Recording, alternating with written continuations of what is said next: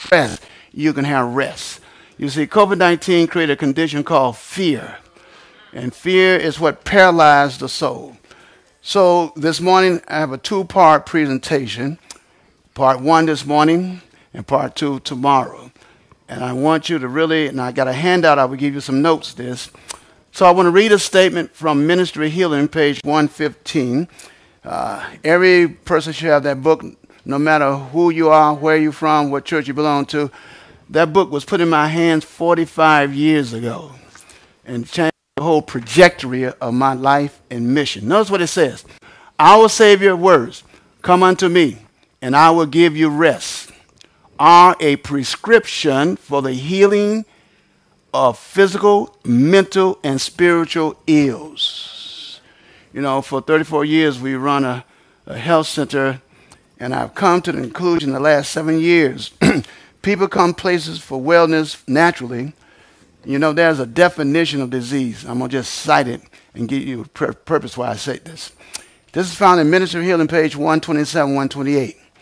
It says, disease is an effort of nature, and I know some of y'all know that, to do what? To free the system from conditions that results from the violation of what?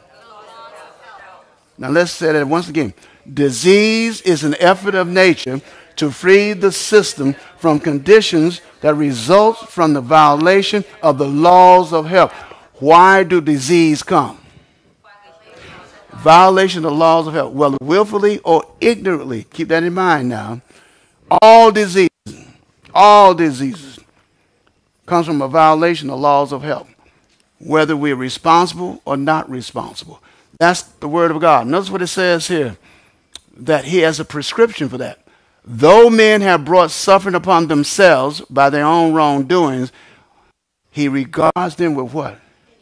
Even though we bring it on ourselves, we have a merciful God. I think about David as he brought from the sheepfold to be king. You remember David, one of the greatest king ever walked in Israel. But David was a murderer, an adulteress. Now, when you think about David, now some people say, well, David was a man after God's own heart. Not in the beginning. No, sir. When you think of David, a murderer, an adulteress, and you think of your sins, and when you read Psalms 51, David felt deep repentance. He had to suffer the consequence for that sin. But God raised him out of the pit of the mire. So there's no sin in our lives that God does not have a remedy for. People get distressed, say, I've sinned, and there's no hope for me. You got to look at the word of God. You would be sitting there. I know I would be not standing here if it wasn't for the manifold mercies of God. So God says here, he said, regards them with pity. In him they might find help. He will do great things. He will do what? For those who what? I know those words are concept, but let me give you a brief definition of trust. Faith is trust. Keep that in mind. Trust meaning that I will relinquish my right of governing the affairs of my life into the hands of a sovereign God that knows the beginning from the end. Keep this in mind. Trust is relinquish your right. Any man been in the army? Anybody been in the army? Raise your hand. All right, I see my son there. So you've been, oh, ladies too, huh? Now, when you went to the army, my dear sister, you come on, talk to me. You can say, well, I want to bouffant my hair this way. I want to, hello? You cannot do that. They tell you what hairdo you wear, what clothes you wear, when you use the bathroom, when to get up, when to sleep. Are you with me? You are under the jurisdiction of somebody else. That's the army. We serve a sovereign God. Trust me, you raise your white flag, surrender your weapons of treating people the way you want to treat them in exchange for God's weapons. You get what I'm saying? You got to know what trust is. Don't talk about trust. Let it be manifested. Now, listen to me. You will have some experience. Circumstances will come. They can be for you or against you. So God will bring you in contact with irritable, frustrated, unlovable people. And you say, man, they irritate me. What God is allowing that situation to happen to you because he want to manifest through you to that irritating person, the love of God. And you take it personal. That's why we're going to go through this in a moment. Because if you're not secure in your walk with God, everybody's going to get up, be on your nerve. Are you with me? And we can't finish this work if you still got nerves. Have you heard people say, have you heard people say, he's on my last nerve? And when that person tells me, I'm looking at them and they still talking. Come on. Stinking thinking produce smelly lives. Stop listening to the lies you tell yourself. Two thoughts cannot occupy the same space.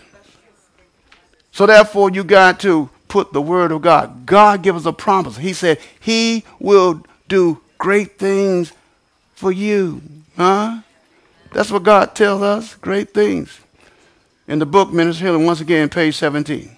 It was Christ's mission to bring to men complete restoration. That's the journey we're on. Then he goes on and says, he came to give them what? And physical, mental, and spiritual wholeness, completeness. When we get to that point, then we get that seal of God. You on the journey. I'm on the journey. And we don't take one step forward and two steps backwards. If you're going to fall, fall forward. Amen. On your knees. Life does not have a remote. Wouldn't it be nice you had a remote? Lord, I got some property. I got to get out of the mortgage. Click. Come on, talk to me, huh? That child invested all my energy into it. Now look what he's doing with it. Lord, change him. Click. God, my wife, she just don't understand me. Click. Husband, too. The Ministry of Healing, that's a book I highly recommend it. It contains the great wisdom of the great physician. 9/10 of disease are spiritual. Let this register now. 9/10 of disease are spiritual. Notice what it says here. It says Satan is the originator of disease, and the physician is warned against his work and power. If there was no sin, would there be cancer, diabetes, mental depression? Therefore, the root of all sickness is sin. All right? Now, who's the originator of sin? So when people come to our house, and I have come to the conclusion last 7 years, that this work that we're doing is not a natural work. It's a spiritual work, and therefore it's more than poultice and massage and juicing. You didn't get what I'm saying. It has to reach the heart. It has to set free from the bondage of Satan, has wrapped their minds in his clutch. I remember there was a gentleman that came to the center. He was 4th stage prostate cancer. He was in another faith. Wife had passed away several years ago. He remarried, and he was still living with anger, bitterness, and resentment towards God. So he was recommended come to the place. And as I shared with the staff, I said, this work is more than just the mechanics. God has to be manifested. So, now remember what the statement said. Now remember what it said. It says Satan is the originator of the disease, and the physician or the medical missionary worker is warned against his work. So when a person comes with disease, you're not dealing with disease of the body, you're dealing with a disease of the heart. So this individual, after 1 week in the center, going through the experience of the therapy, but the most important thing is minister to his heart. He wanted to share his testimony. He said, I thank God. Now listen, 4th stage cancer. I thank God for cancer. You know why? He was set free from bitterness, unforgiveness, anger. The man lived.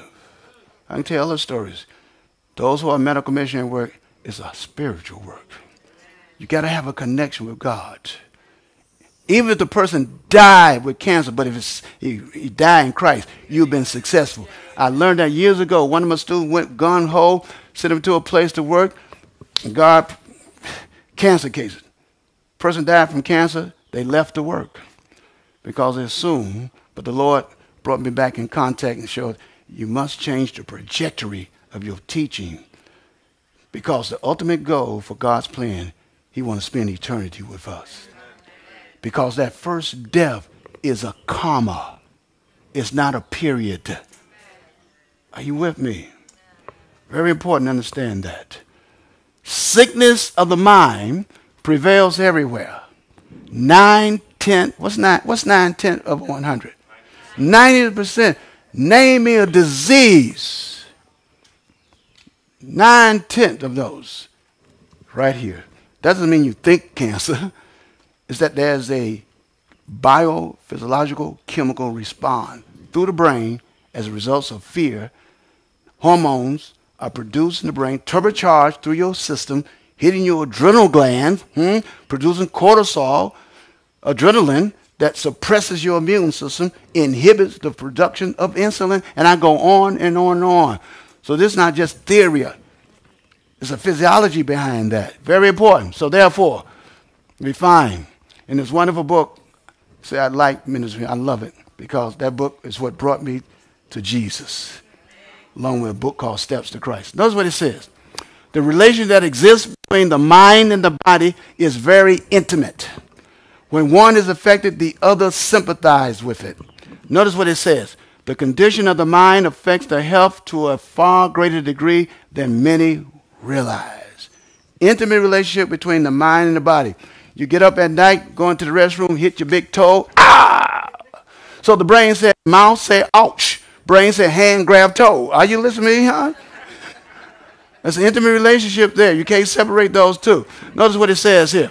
Many of the diseases which men suffer are the result of what?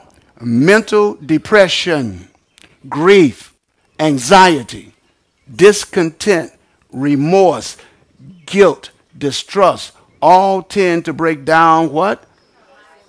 And to invite decay and death.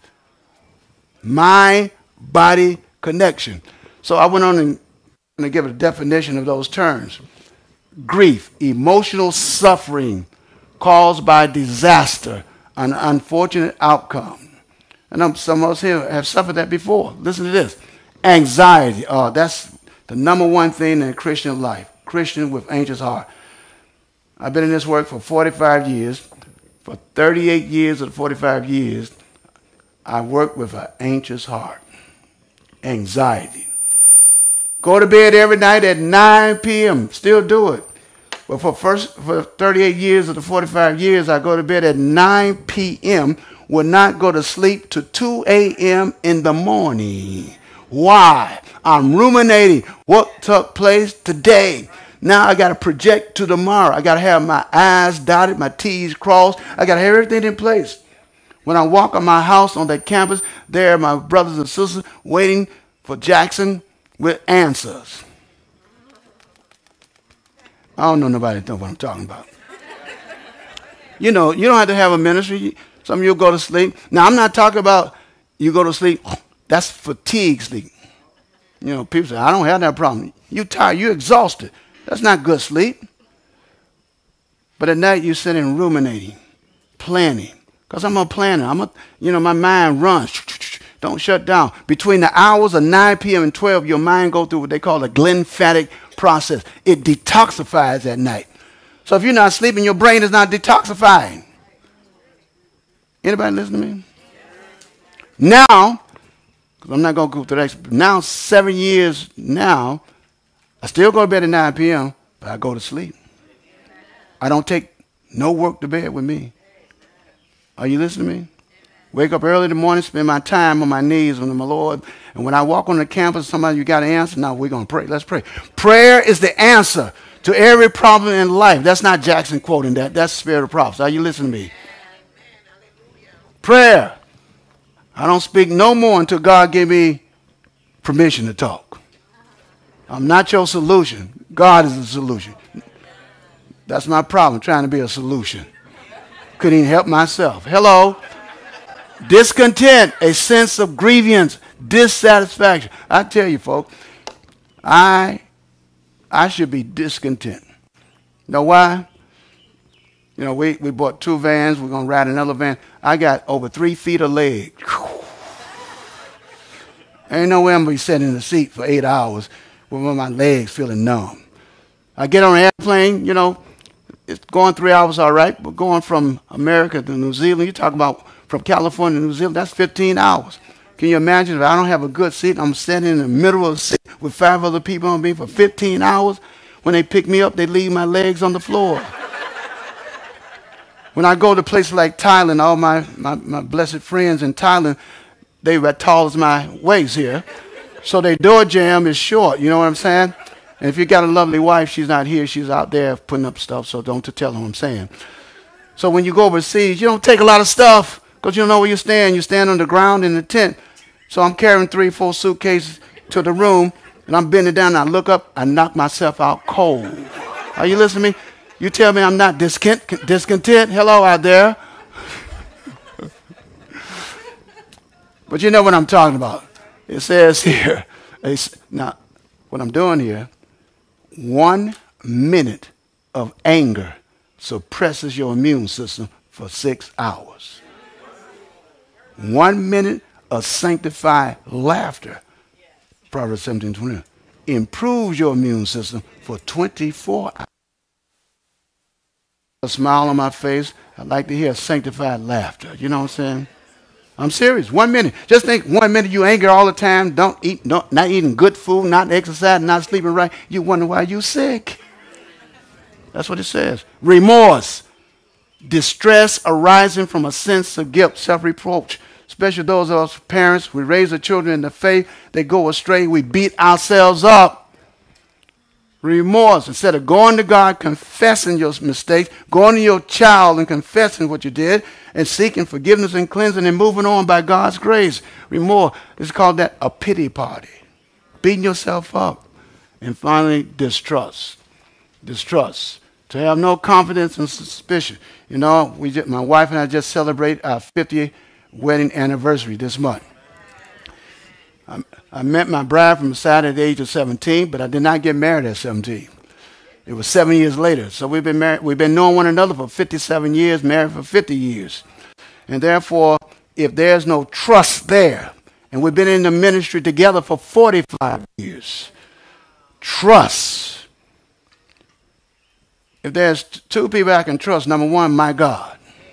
I know I trust him. Supremely. And I trust my wife with my life. That's building a relationship. Follow me now. Christ in John 10:10 says, I came to give you life, life more abundant. But the thief said, I come to what? He come to what? Steal, kill, and destroy. Christ came to give us life, and life more abundantly. Listen to that, it says, all right? So if the devil comes to steal life, then he must come to steal mental health. Hello out there. That's his job. Turn with me to 2 Timothy chapter 1, verse 7. Whoever got a loud voice, just quote it out for me. 2 Timothy chapter 1, verse 7. Just shout it out with a loud voice. Anybody like to do that for me real quickly as we navigate through this? For God has not given us the spirit of Fear. but of power and love and of a sound mind. That's what God said. Not a spirit of fear. A sound mind. We got to have a sound mind if we're going to finish this work. Now, someone look at 1 John 4:18. Project it out for me. God wants us to have a sound mind, not the spirit of fear. There is no fear in love. All right. But perfect love Come on now. casteth out fear, because fear hath torment. Come on now. He that feareth is not made perfect in love. That's all right. Now keep what we're reading as we go through our time here, because we're going to look at part 1, God-given inner needs. God-given inner needs to help us to have that sound mind. God-given inner needs. Now here's some questions we want to cover finally today and tomorrow, to answer rather. Number 1, what is at the heart of all of our behavior? Everything we do, there is a reason why we do what we do, whether good or evil. You understand my question? What's at the heart of it? Number 2, How does this affect our relationship, brother, sister, cousin, marriage, folks, working relationship? What's at the heart of it? And number 3, we find from a clear understanding of these God-given inner needs, how can we begin to experience a life full of joy, peace, and purpose that God intended for us? And I would declare that in these 2 sessions, you will find the answer, and at the same time, it will be to you using your free will to allow God to give this to you. Keep this in mind. Let's go on. We're going back to the Genesis. Now, I have a handout, so don't try to draw this part. I got a handout I'm going to give you, but I'm not going to give it to you now because I need your undivided attention. Is that all right? All right, back to Genesis. There's a triangle up there. At the top of the triangle, at the apex, is God. To your left, that's Adam. At the base of that triangle, you find 2 words, alone or lonely. Now, God did not create 2 human beings at the same time. Hello out there. Now, if I'm speaking some contrary, don't let me stand here. Say, Brother Jackson, I disagree. It's all right with me. I don't know about the rest of folks. God created 1 human being. 1 human being. Right. Therefore, God invested in that human being some very important qualities. Now, slide over and I'll come back to this. This is what he invested to Adam. Number 1, love. 2, identity and purpose. Number 3, self-worth. Then security and happiness. So at Adam's creation, he had the capacity to love like God, and he was love. Now, let me ask you a question. Have you ever prayed this prayer?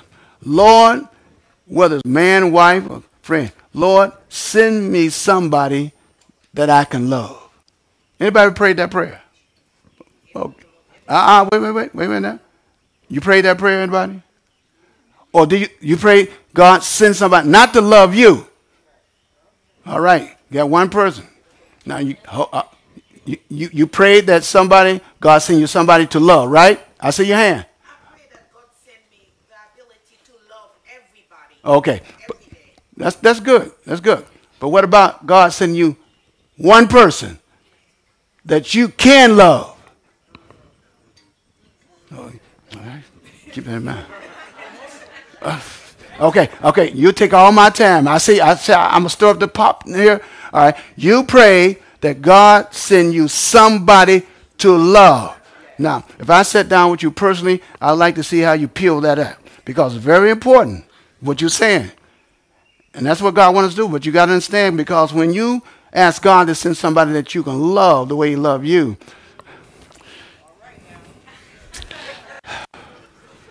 you ain't hearing what I'm saying. I'm serious. I know we should love everybody. I understand that. That's a theory to us.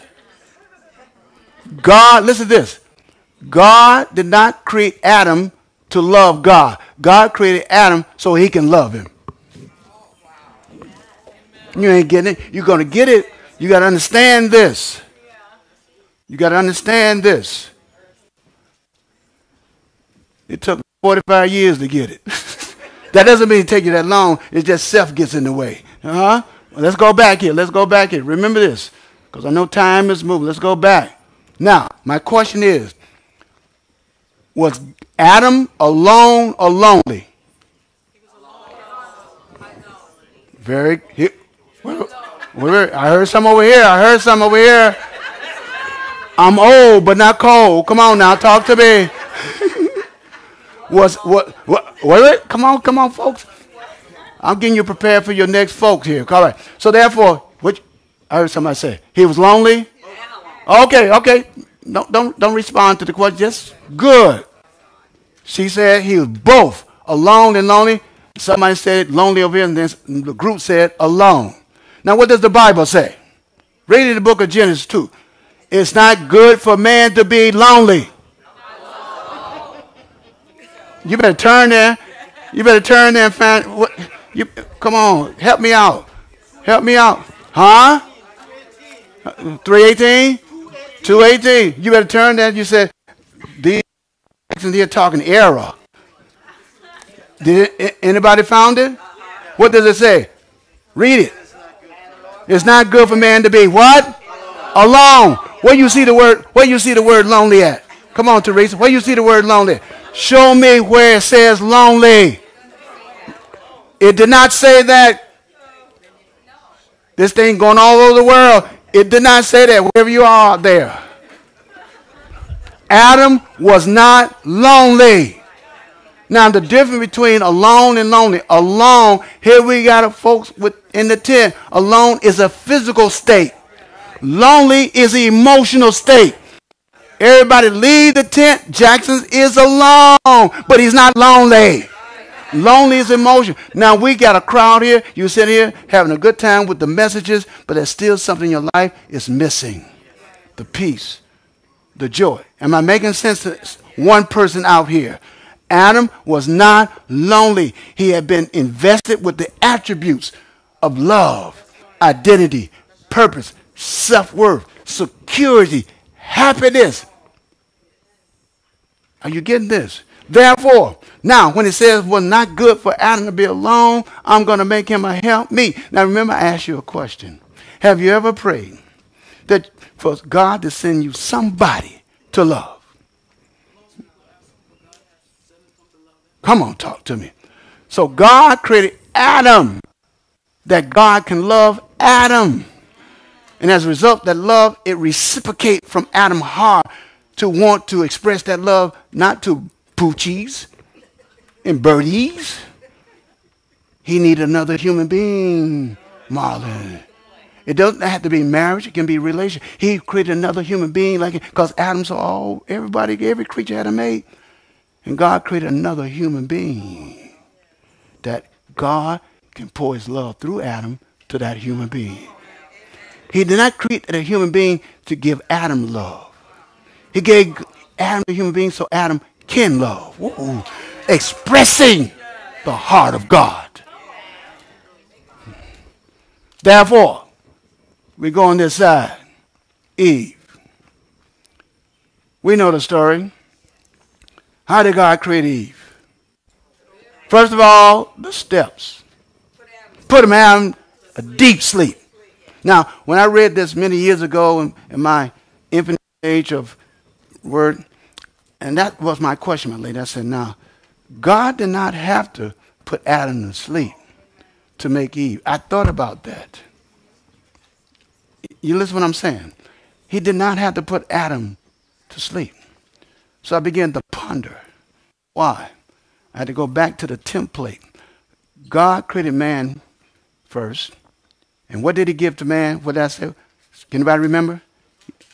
Love, identity, purpose, self-worth, security, and happiness. Did you get that? Adam. So our God put the man in a deep sleep that did not exist. That he could spend, listen to me ladies, especially ladies who got husbands into work and etc. He put Adam to sleep so he can spend time with Eve. That he will impart to Eve the same qualities that he gave Adam. Love, identity, purpose, self-worth, security, and happiness. Therefore, Adam received all that from God. Eve received that from God, not from one another.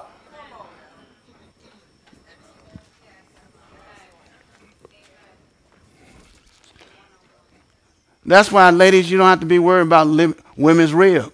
I mean, women's lib. That's a tongue. You need to ask about Adam's rib. Because you already made somebody. You already had the qualities, the spiritual identity. You were unique. God did not bring, hello, special, hello, I say that. Eve did not run to Adam, say, Adam, oh, I need. To Eve, I need. God brought two whole person. When people see me say, I saw your better half, I start looking up. I know I'm a slim guy. I said, Marlon said, man, I said, no, brother, my wife is not a half. She's a whole person. She has her own spiritual identity, Are you with me? And the purpose of a person like me in ministry is a woman can lose herself in her husband. I am intentional not to let my wife do that. Sometimes it get pretty tough. Get really, but you know who you are. Are you following me so far? Now let me give a little bonus for married folk. Now, Eve was made the backbone, the toe bone, the rib. And the purpose of the rib is to protect the vital form, the heart and the lungs. Therefore, that woman was designed to protect the heart of man. Ooh-wee. Hello out there. Wait, before you men start clapping.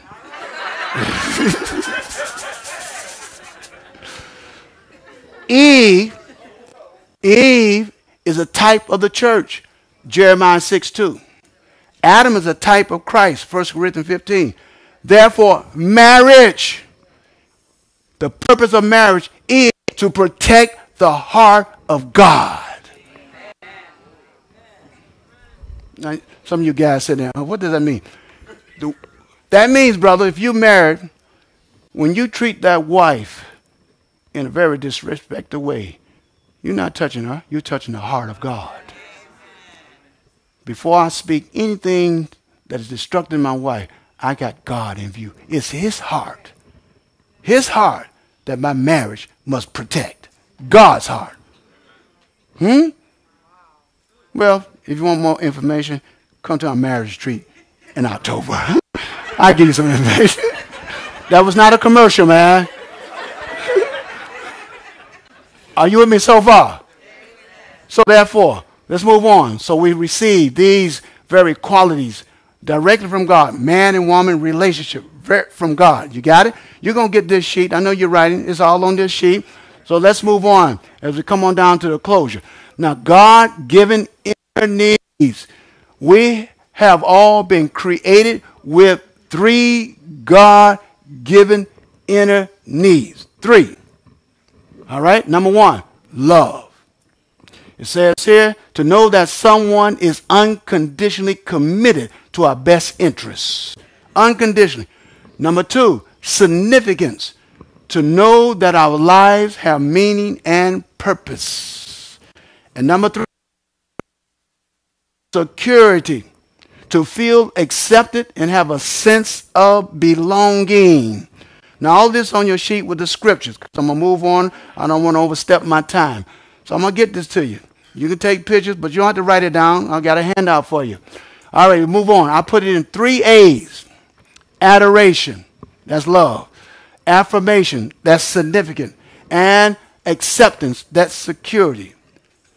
We find that all of our behavior, all that we do is a pursuit to have these 3 legitimate needs met, and we do it in illegitimate ways. Do you hear what I just said? Yes. These are legitimate needs, but we pursue them unconsciously or consciously in illegitimate ways. Number 1, why people get married?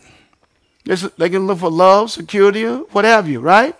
I'm from Chicago, grew up in the inner cities. Why would young blacks or Spanish folks, young men, join street gangs? They're looking for love, significance, and security. Why would a young adolescent or teenage girl have a sexual affair with this gangster? Looking for love, significance, and security. Why would we tattoo our body? Why we put body pierce? I used to look at it with disdain. I don't look at it no more. They're looking for love, significance, and security. All of our behavior is predicated upon those 3 needs. You don't have to be a psychologist to understand that. I talk to dozens of people every week with these struggles. And then when parents come to me and they have problems with their children, they say, my daughter's a problem. I said, that's very interesting.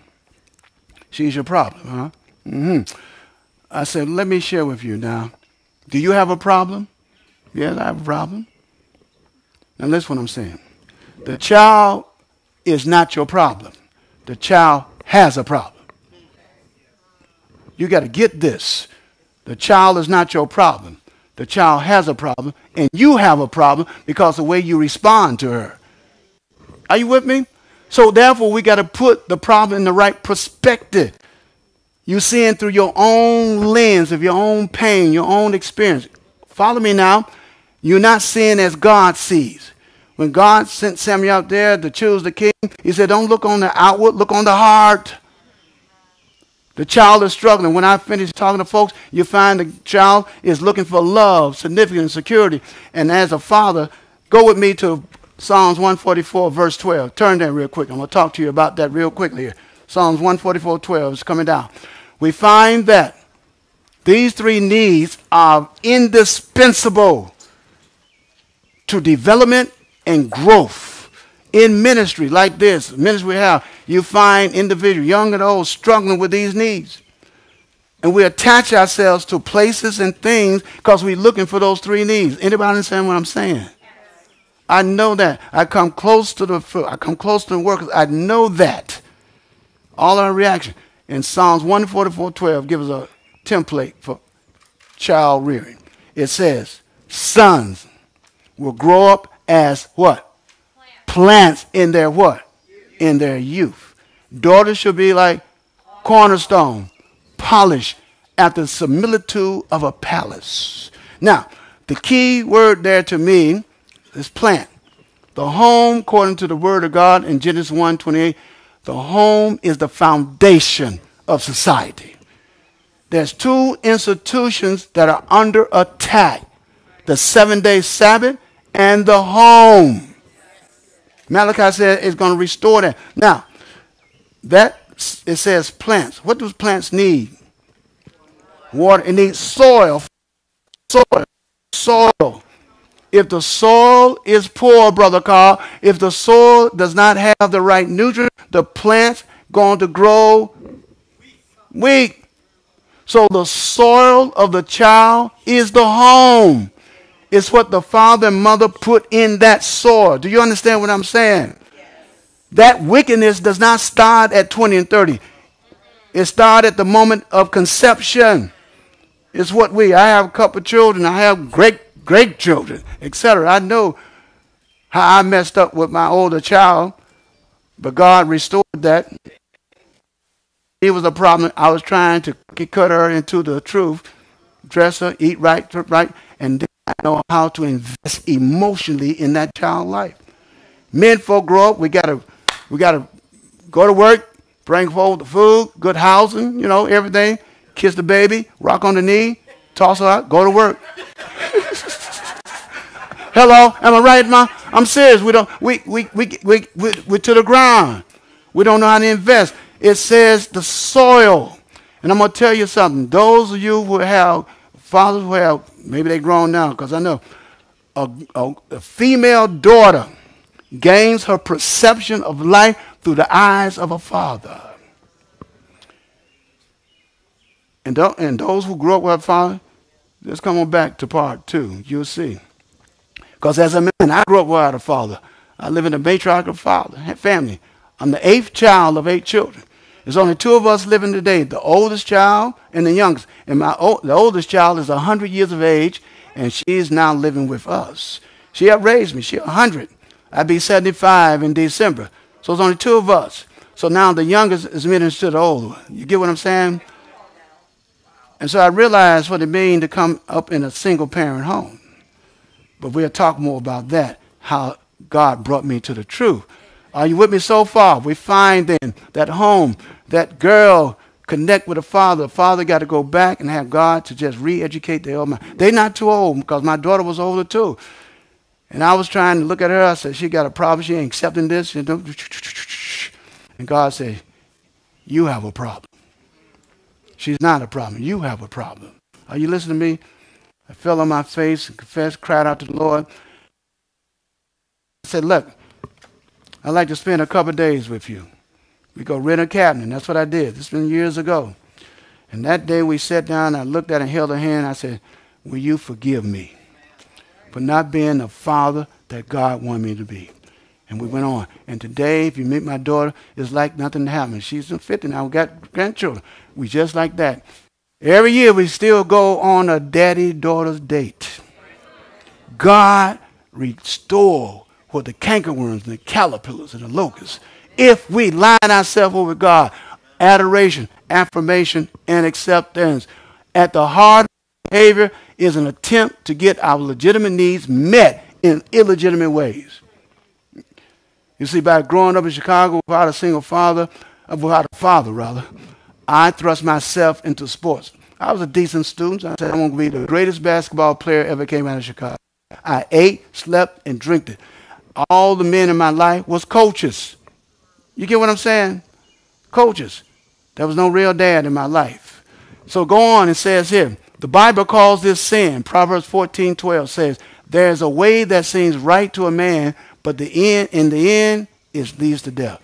We're seeking consciously or unconsciously. These three needs, folks. Let it settle on your mind. It goes on to say, why did God give us these deep inner needs, knowing that people fail people? It says here, for example, some parents are harsh, cruel, abusive. Marriages crumble due to unfulfilled genuine. While every person has been created with these three inner needs, no person is able to meet our three needs. Now I'm going to go on, but there's another catch to this. It says, realize that if one person meet all of our needs, we will need God. Now, the ultimate need meter. The Lord planned that he would be our need meter. The Apostle Paul revealed this truth by exclaiming, O wretched man that I am, who shall deliver me from this what? Then he answers his own question in a strong way. Jesus Christ our Lord. Romans 7:24 and 25. It says here, all along the Lord planned to meet our deepest needs, for he says, I have loved you with an everlasting love. We're going to come back tomorrow and going to go deeper into those three. Significant. I know the plans I have for you. Plans to give you hope and a future. Security. I will never leave you, never forsake you. Keep that in mind. God, that's God speaking. Now, as we can close on this, it says here, sometimes the Lord would meet certain needs by himself. Other times he would use other people as an extension of his care and compassion. I'm going to close out with a story. Then I give you a handout. This is to be true. Now, I said what number child I was? 8. And I grew up in a single parent, no father in the house. Therefore, I never met my father. Never. At that time. So, mother trying to raise some children, scrubbing floors, and et cetera, et cetera, et cetera. And so that's why I purposed my heart to get education. And I said, I thought as a young black man coming out of Chicago, one of the quickest ways is you can sing. I cannot carry a note in a suitcase. Or play basketball. So I had long legs, very agile, agile. So I purposed my heart. I said, I want to be a great basketball player. For two reasons. Number one, for pride. And second, for money to get my mother in a place where she's comfortable. So I did. It was pretty good. But however, fast forward this situation. I remember when I was in college, and I won't get into all the details, and I began to develop a very bitterness and hatred for my father. Never met the man. Resentment. Thought about the burden that was on my mother, and just a devastating welfare, you name it. I said to myself, if I ever found this man, I'm going to give him a piece. Remember that piece of your mind, your last nerve? And so God never brought me in contact with that man until I had a walk on that Damascus road. When God really broke this heart of mine and brought me to the cross. I was 27 years of age when I gave God permission to take this heart. When I became a Seventh-day Christian. It was at the age of 30 when I got into this work. And I was down in Alabama, because I was born in Alabama, a little place, I won't name the city. You might go and try to find out, whatever. I left Alabama at the age of 4 and grew up in Chicago. So we conducted some meeting in Alabama, not too far from where I was born. So one of my associates was coming back. I said, you know, we're not too far from the home that I was born in, the town. Now, my mother never had any bad things, one thing I say about the father. Describe him. His mother wanted to adopt me, but he didn't have no other children, no other child. Remarried, no other child. He's married. But that's the story itself. So he was a deacon in the Baptist church in this little town. So I had to come up with a plan. I didn't want to disrupt his current situation. And so as I investigated, found out where he lives, and therefore I went to the door and rang the doorbell. A lady answered the door. Now this was my plan. And I said, does Deacon so-and-so live here? She said, yeah. Who's calling? Well, we're here to evaluate, assess the church outreach to the community. And I hear that Deacon so-and-so is a deacon in the church, and we want to talk to him about the situation. You understand what I'm saying? As it was all over, I did have to ask for forgiveness. Hey, hello. He came out. 30 years, came out on the porch, reached out, grabbed him. We walked off the porch into the yard. I stood there like I'm standing at Brother James. I grabbed his hand. I said, I mentioned his mother name. I mentioned several other things. I mentioned my mother name. I'm just watching his face. Then I held his hand. I said, and I looked at him. I said, you got a granddaughter? I'm doing very well. I wanted to let him know I'm not there for some dough. I said, I'm only two reasons. I'm coming to this last point with this extension. 2 reasons. First, I had to clear the King's Highway because this man was living rent-free in my head. You ain't hear what I'm saying. Because I was holding on to bitterness and resentment. And every time I think about it, it pops up. So I had to give him eviction notice. So I held his hand. I looked in his eyes. I said, I forgive you. Then I said, I need something from you. I clutched his hand.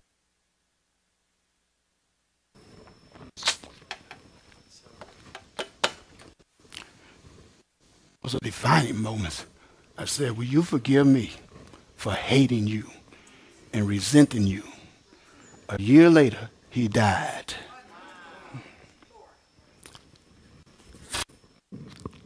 Time later, we moved from Chicago. I'm down in Huntsville, Alabama.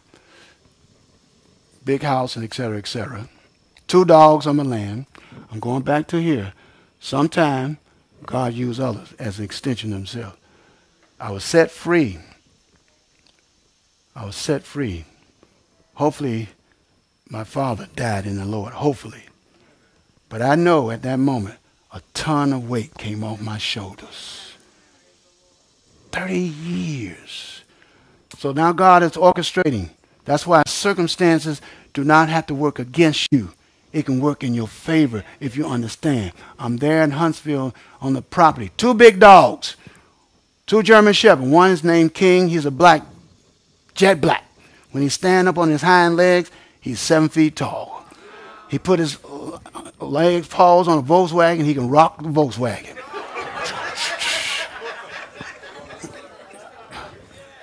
The other one is called Princess, like Ren 1010. They're born on that property. We live on the hill. Nobody come up the hill. Bikers don't know who up there. They come on their dirt bike.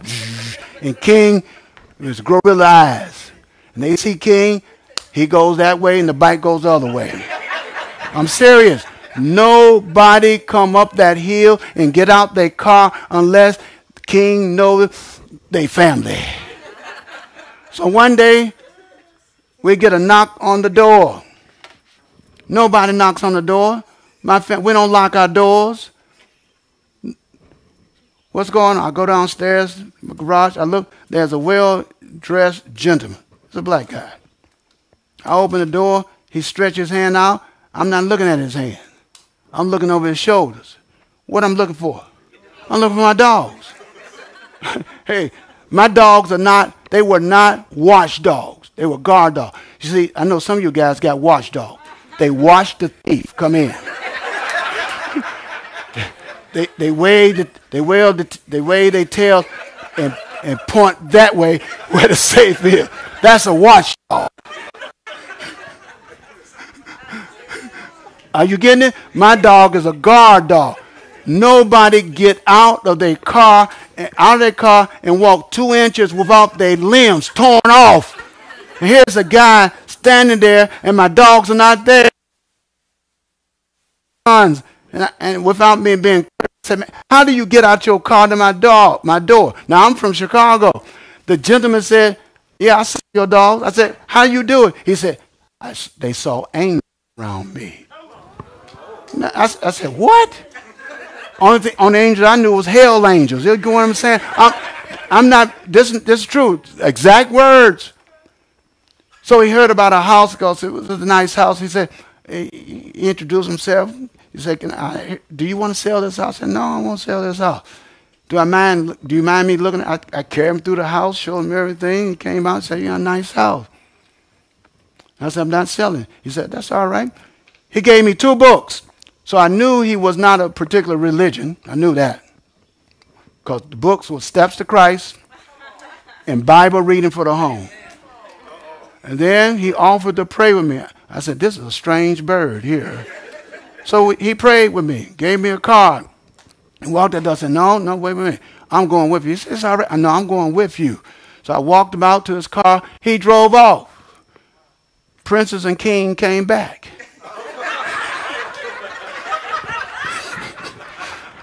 Are you listening to me, huh?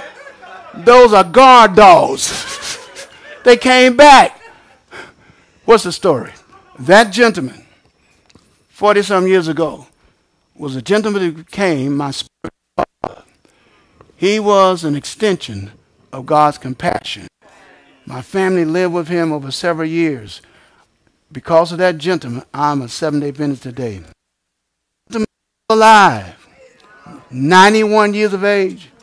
Now he's living out there on our property.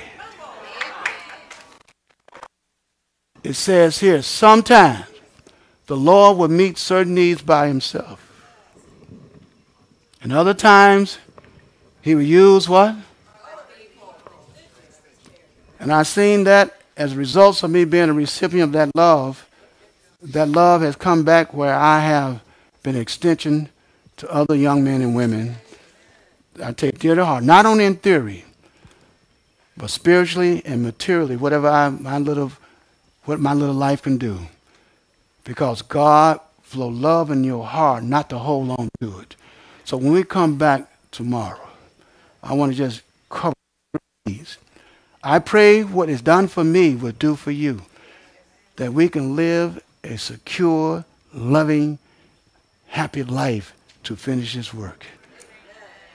And so therefore, we have, let me see, Brother Cobb, Michael, could you help out?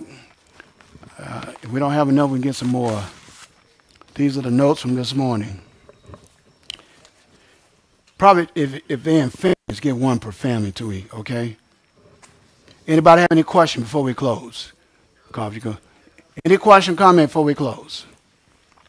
Can anybody tell me what 3 things that you can remember from this morning? Anybody? Raise. You got a mic? We got a mic. We want you. 3. Tell me something. Go ahead, dear. Being an extension of the care and compassion. That's good. That God. Praise God. That's I like that. All right, right here, MK. Yes. We all have needs, but God is our need meter. God is our need meter. Anyone else there? Yes. Oh, hold on.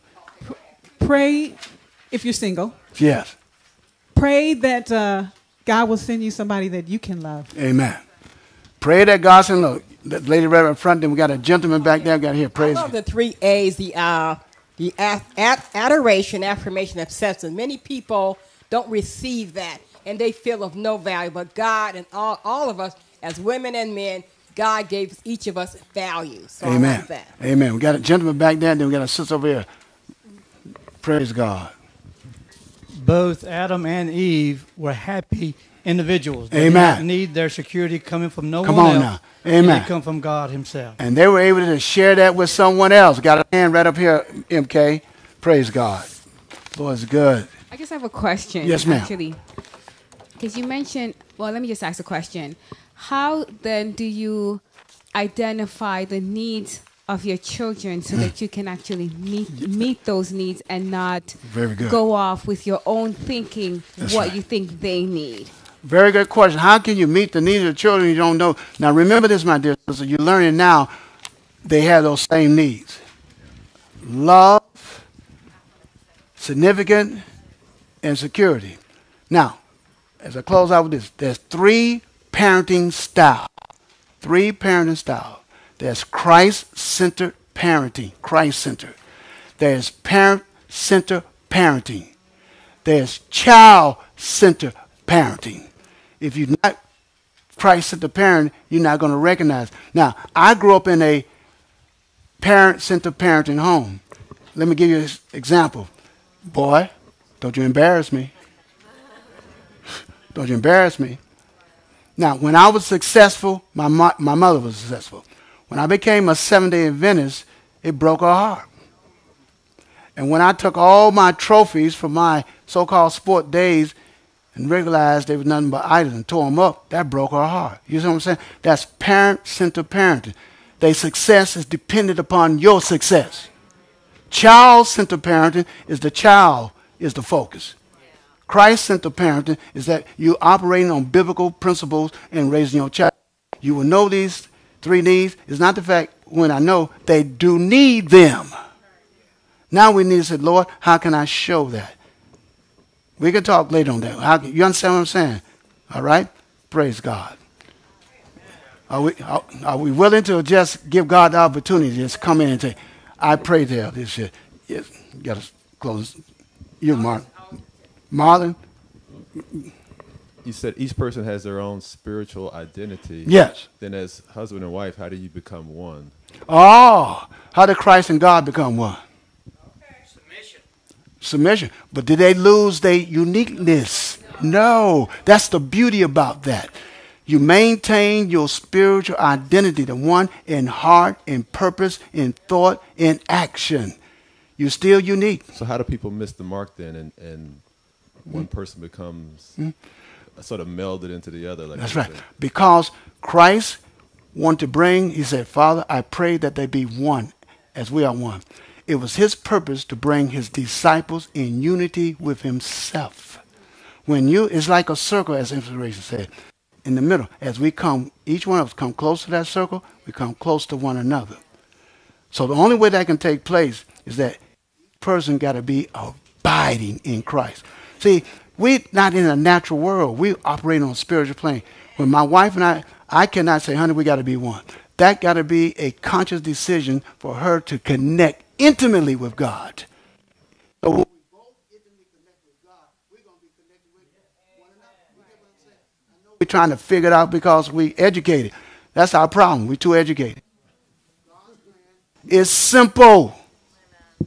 So when you come one with Christ, it's going to automatically take place. No other way it can be done. We can have further discussion on that. We got one other thought here. We have word of prayer. Thank you for your input.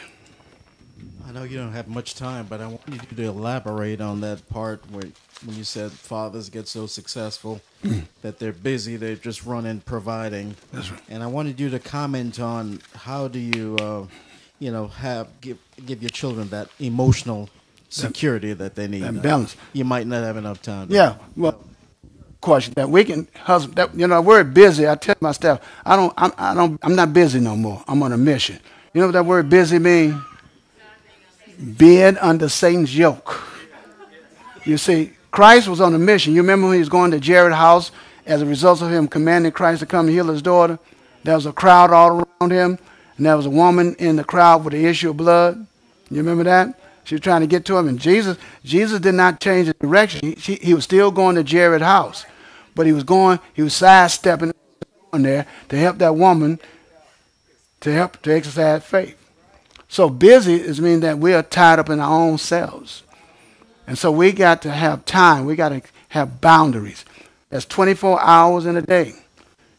Give 8 hours of sleep, 8 hours of work, you got another 8 hours. What you going to do with those 8 hours?